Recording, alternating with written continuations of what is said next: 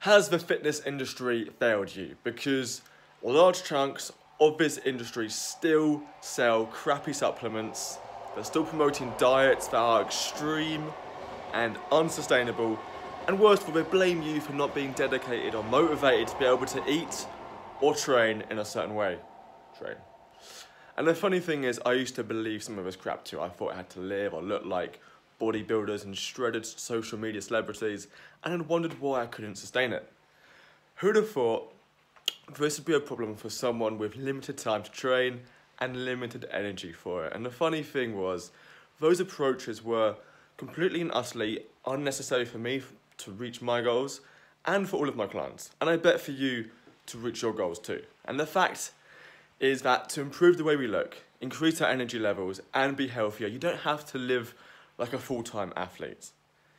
It took me a little time to figure this out, and for that I apologise on behalf of certain parts of my industry for failing you.